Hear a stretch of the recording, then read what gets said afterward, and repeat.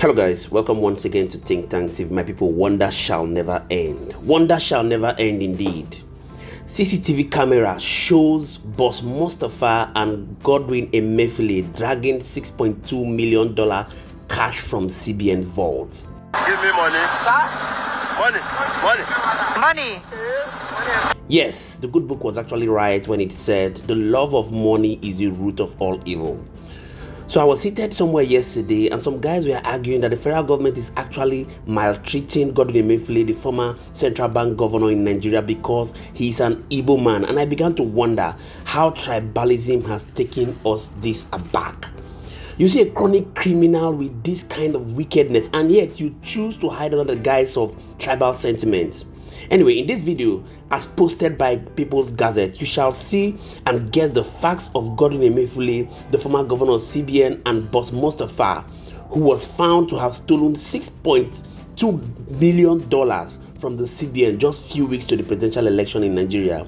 Now, I'll be giving you a full details of the $6.2 million that was stolen by Boss Mustapha and Godwin Emefiele. But before I do that, I'd like us to hear from Mr. Babajide, who is a journalist in TVC and one of the anchors of Journalist Hangout. Do want to stick around because I'll be coming back to give you the full details at the end of this video. People can say all kinds of things. Oh, Emefiele is being persecuted, Emefiele is this, Emefiele, to shut their eyes to the truth, to reality, and blindly support an individual that does not really deserve to be supported.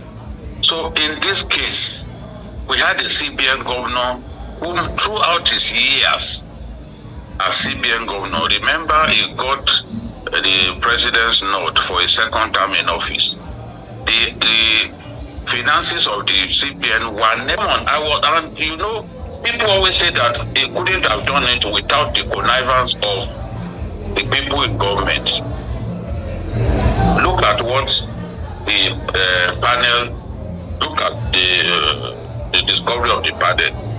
It says officers of the immediate past administration as well as the erstwhile CBN governor and his 4 deputy governors connived, defrauded, and stole from the commonwealth of our country with the aid of civil servants. So, no doubt about it, Emefiele couldn't have done all of this without the connivance of some individuals. But we are talking about Emefiele because he was a CBN governor. It was his duty to manage the economy, manage especially the money policy. But monetary policy, But what did we see? Emefiele stole so much money, and at a point he became convinced that given all the resources at his disposal, given the quantum of money that he had stolen, that he could actually become the president of Nigeria, that he could actually buy himself to the presidency.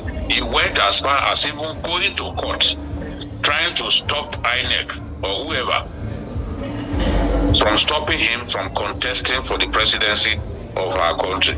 How can the head of the regulatory bank be so neck-deep in politics? It was because the system and the government of the day, at the time, the government of the day, the Buhari regime, permitted Emefiele to do virtually whatever he wanted, just because he was also doing his best to please the key people in that government, those who are the power to make big things happen in the government. So, according to the investigator, Jim Obazi, the so-called ways and means was used to defraud our country. Not just that, Emefiele spent $1.7 billion on questionable legal fees arising from about 19 of such cases arising from the Naira redesign policy. 1.7 billion spent on 19 cases filed against the CBN over the shitty Naira redesign policy. Now, talking about the ways and means, the investigator said there are instances when no approvals are received from the former president. Yes, 500 billion is taken and debited to ways and means. The CBN governor and his 4 deputies could not produce the presidential approval of most of the expenses described as ways and means. They could not provide presidential approval for most of the expenses described as ways and means. So the ways and means things was just one way by which these big-time bankers continue to defraud our nation. So going back to even the main reason why we are here, the report submitted on the 20th of December showed clearly that Emefiele used proxies to acquire Union Bank of Nigeria for Titan Trust Bank. According to the investigator, Jim Obaze, he also used proxies to acquire Keystone Bank and Polaris Bank without any evidence of payment. Come on, without any evidence of payment, he used proxies to acquire Keystone Bank and Polaris Bank. Then he lodged funds, billions of naira public funds in 593 bank accounts in the US, the UK, and China without the approval of the CBN board and the investment committee of the Apex Bank. To be precise, he lodged 543,482,203 pounds in UK banks alone. 543,482,213 in UK banks alone without approval.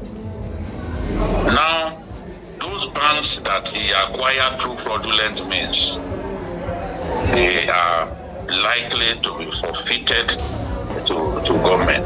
Let me also say that Titan Trust Bank is based on the findings of the investigator.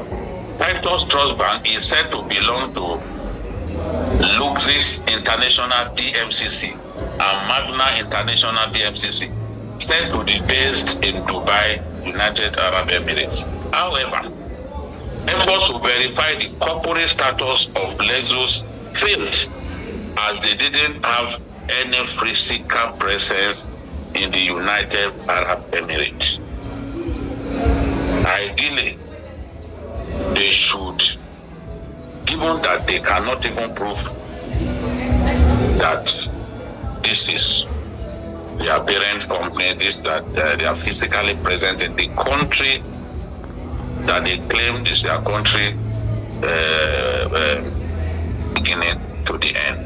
You've seen it for yourself. Now, the People's Gazette put it this way, that the special investigator tasked with probing the Central Bank of Nigeria has returned with recommended charges for senior officials of the past administration, saying they were linked to the brazen and relentless haste in the public coffers.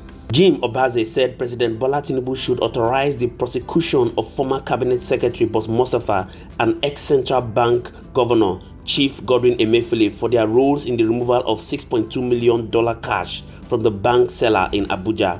The alleged theft, said to have taken place on February 8, 2023, roughly 2 weeks ahead of the February 25 presidential election, was listed among a laundry of alleged corrupt diversion of public funds linked to Mr. Emefiele and other officials of the Buhari administration. Consequently, Mr. Obaze said Mustapha, Emefiele, and those listed above, among others, should be charged for forgery, concealment, stealing, conspiracy, and fraud. Mr. Obaze said his investigation into CBN's action under Mr. Emefiele would continue. He did not immediately recommend charges against Mr. Buhari himself, although it was unclear if future evidence would compel him to bring charges against the former president, which would be the first in Nigeria's history. Mr. Mustapha declined comments when reached by the Gazette on Saturday evening for this story. An aide to Mr. Emefiele said the CBN boss, who was freed on Friday after 195 days in custody, had no comment. So you can see it for yourself how these guys have obviously done the best they can to steal monies for themselves, all at the expense of the nation, Nigeria. Please do also hit the comment section. Let's get to know what your thinking is, as we shall continually be here to serve you. Also do also hit the like button as a means of courtesy to the producers of this content, and we shall continually be here to serve you. Thank you so much to all our viewers and returning subscribers who do not take it lightly. My name again is Moses, and this is Think Tank TV.